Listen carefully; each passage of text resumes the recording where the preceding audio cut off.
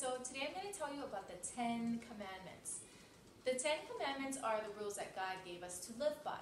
Because God loves us, He doesn't want us to be confused. He doesn't want chaos and everybody being crazy. So He made rules for us to tell us how to behave, how to act, how we know we are being pono.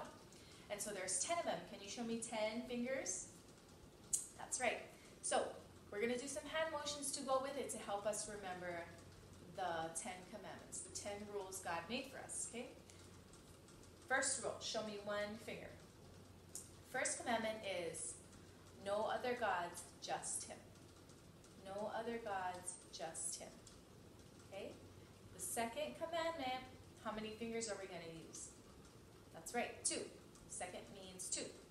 And so this one says, no idols, worship only God. And idols are something that you love more than God. So God says, love me the most and only worship me. So we're going to pretend this is God, way up here. And this is us.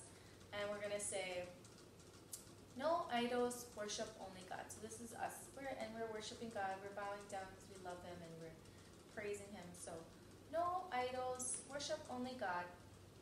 Okay? So the next is the third commandment. For the third commandment, we're going to use 3 fingers. 1, 2, 3. And so third commandment tells us, respect God's name. Do not use God's name in a bad way. Respect God's name. So we're going to use 3 fingers. We're going to just cover our mouth just to remember that we need to think about how we speak about God. So respect God's name. Okay? After the third commandment comes the fourth commandment. How many fingers are we going to use? 4. The fourth commandment says, keep the Sabbath day holy. And that means to rest on the day that God rested, which is the 7th day. Remember when He created the world? And that's, basically just, we're going to make a pillow, we're going to rest. Keep the Sabbath day holy, rest. And so what that means is set aside time to rest and to talk to God and to thank Him. Okay? So keep the Sabbath day holy, rest, and thank God.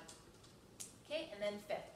Now, 5th says, honor your mother and father, or obey, listen. So this is a sign for father, this is a sign for mother. I'm going to say, obey your father and your mother, or listen to your father and your mother. Okay? Now the 6th one, we're using 6 fingers, and this one says, don't hurt others, don't act out of anger. So we're just going to pretend to just use this like as a stick or something to kind of poke ourselves to be hurtful to the body. Okay? So do not hurt others. Do not act out of anger. Okay? The next is the 7th. So 7 fingers for the 7th commandment.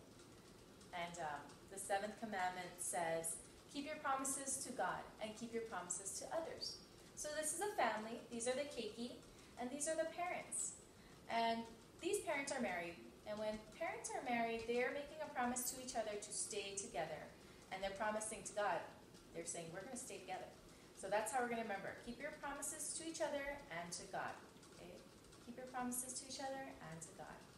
Next is the 8th commandment, 8 fingers. And that says, do not steal. So with these 5 fingers on this hand, you're going to pretend to steal away the 3. Okay? Ready? Do not steal. Do not steal. The 9th commandment, we're using 9 fingers. And it says, always tell the truth. Do not lie. So we're going to cover our mouth because just like the other commandment where we have to think about what we say, we want to make sure we're not telling lies and only telling the truth. So always tell the truth and do not lie. And our last commandment, the 10th one, says, do not want what others have. So do not covet others' things. It's saying don't be jealous of what somebody else might have. Be happy for others. Okay? Don't want what others have. Don't be jealous or envious of what they have. So we say do not covet. And so we're going to pretend to grab all these things. Pretend we want what everybody else wants, okay? To remind us, we don't do that. Okay, ready? Do not covet, do not covet, do not covet, do not covet. That's a fun one, huh? So there's the 10 commandments. I'm going to send the list of the commandments on this activity too. And if you guys want to send a video of you and your keiki or your ohana participating in the hand motions, send it to us. We would love to see it. Okay, until next time. Bye, guys.